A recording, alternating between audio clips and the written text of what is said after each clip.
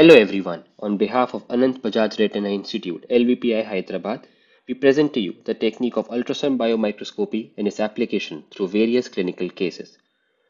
Ultrasound biomicroscopy is a technique used to visualize the anterior segment with the help of high-frequency ultrasound transducer, which has higher resolution but poorer penetration.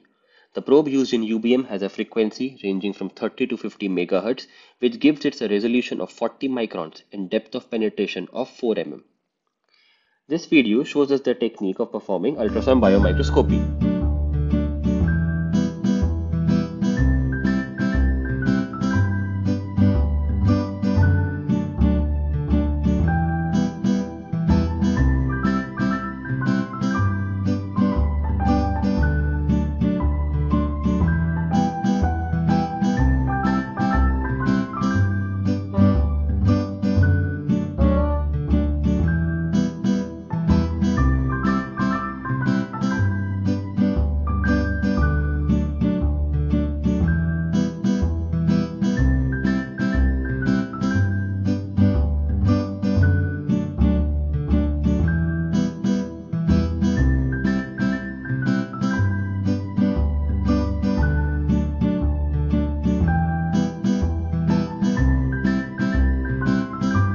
The cornea is the first structure seen on UBM.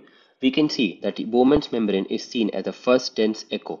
The stroma shows low irregular reflectivity. The Descemet's membrane is seen as a dense, highly reflective line. The corneoscleral junction can be differentiated because of the lower internal reflectivity of the cornea compared to the sclera. The anterior chamber is seen as an echo-free area between the cornea and the iris. Iris is seen as a flat, uniform hyperechogenic area. In general, the iris profile is straight. The iris and ciliary body converge in the iris recess and insert into the scleral spur. This scleral spur is the most important landmark in the angle on UBM. The scleral spur is seen as a small echogenic dot when the line between the sclera and ciliary body is traced to the AC. The ciliary body can be clearly defined by UBM from the ciliary processes to the pars plana. The area under the peripheral iris and above the ciliary processes is defined as the ciliary sulcus. The zonules are seen as a medium reflective line extending from the ciliary processes to the surface of the lens. UBM has quantitative as well as qualitative applications, which we will discuss subsequently in this video. UBM can be used to measure size of various structures. It helps us in measuring the thickness of cornea and also finding the etiology for corneal edema. Anterior chamber depth can be measured from posterior surface of cornea to lens capsule. Normal anterior chamber depth is 2.5 to 3 mm. It gives us various quantitative measurement parameters for angle of the anterior chamber, such as angle opening distance, AOD, and trabecular ciliary process distance, TCPD. It can also be used to measure depth of posterior chamber and thickness of iris, ciliary body, and sclera. However, it cannot determine thickness of lens, as posterior capsule of the lens cannot be imaged on UBM. Now let's look at the qualitative applications of UBM, and we begin with applications in cases of glaucoma. This patient presented to us with chief complaints of painful loss of vision in left eye. UBM showed AC was shallow with minimal iris to lens contact. Ciliary sulcus is open and there is no rotation of the ciliary body. Therefore, UBM helped us in confirming the diagnosis as primary acute angle closure attack by ruling out causes for secondary angle closure such as aqueous misdirection syndrome or swelling of ciliary body. This is a 42-year-old female who had intraocular pressure of 22 millimeters of mercury post-peripheral iridotomy. UBM showed that AC is not shallow and iris root is inserted anteriorly on the ciliary body, hence angles seem to be crowded. It also showed double hump sign of iris, hence confirming the diagnosis of plateau iris configuration. This patient presented to us with findings of microcystic corneal edema with intumescent cataract. UBM showed abnormally thickened cataractous lens causing anterior push on the iris, leading to shallow AC centrally and peripherally, thereby confirming the diagnosis of phacomorphic glaucoma. This patient presented to us with high intraocular pressure 1 month post cataract surgery. UBM helped us in diagnosing malignant glaucoma by showing intraocular lens to be pushed anteriorly due to anterior rotation of ciliary body, with forward push of iris lens diaphragm leading to shallow AC and angles to be closed. In this patient, UBM confirmed the diagnosis of pigment dispersion syndrome by showing deep anterior chamber with posterior bowing of iris.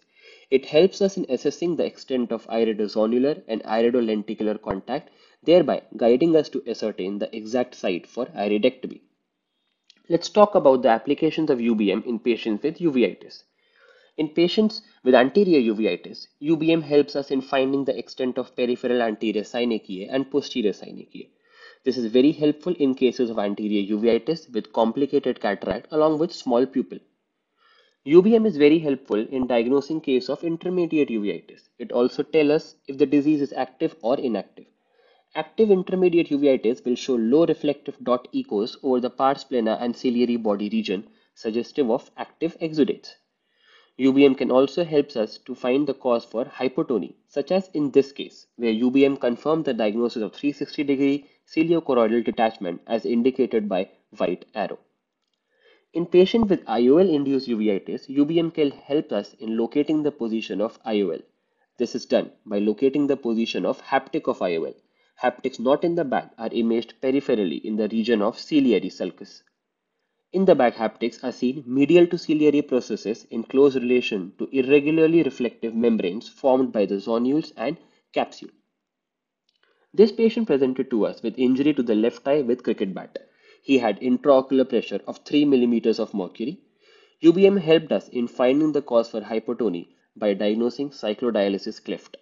We can see clear separation of the ciliary body from scleral spur, which leads to creation of a direct connection between the anterior chamber and the suprachoroidal space. UBM has clinical application in cases with tumors as well as cysts. It plays a very important role in ocular surface squamous neoplasia. It helps us in assessing the depth of the tumor, study the layer of origin of the tumor, and planning the treatment.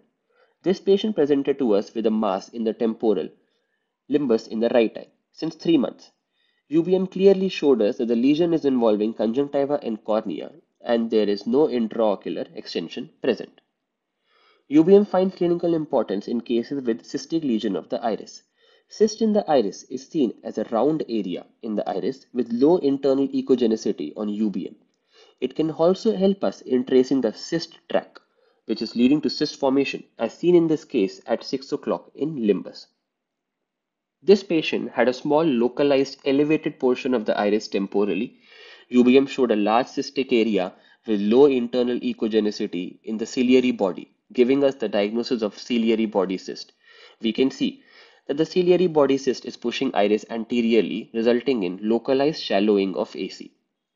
UBM finds clinical importance in cases of scleritis as well as episcleritis. This patient presented to us with slowly progressive non-tender mass superiotemporally near the limbus with increased redness in the left eye. UBM helped us in confirming the diagnosis as nodular episcleritis, as it clearly showed the nodule involving only the episclera with heterogeneous internal reflectivity while sclera was spared. This patient presented to us with an inferior nodule at 5 o'clock at limbus with tortuous vessels and scleral thinning. UBM showed diffuse thickening involving the choroid and ciliary body along with internal heterogeneous reflectivity involving the sclera, thereby diagnosing scleritis. Talking about few miscellaneous indications, assessing the vault in an implantable Collamer lens postoperatively is very important, and UBM helps us in assessing the same. It also helps us in assessing the post-operative centration of ICL. UBM tells us the location and type of foreign body based on the artifact seen. This case presented to us with history of ocular injury with stone particles. UBM helped us in identifying stone intraocular foreign body, which showed shadowing artifact on UBM in the ankle of anterior chamber. This case presented to us with history of ocular injury with glass pieces in the right eye. UBM confirmed the presence of glass foreign body as it shows us tomid tail artifact. Despite being an instrument of huge importance, UBM is not free of limitations. It has penetration of 4 mm and it cannot measure structures beyond it. Also, it cannot be done in patients with open corneal or scleral wound as it is a contact investigation and it increases the risk of contamination. I would like to acknowledge following people for their contribution to this video. These are the references for our video. Thank you for your patient listening.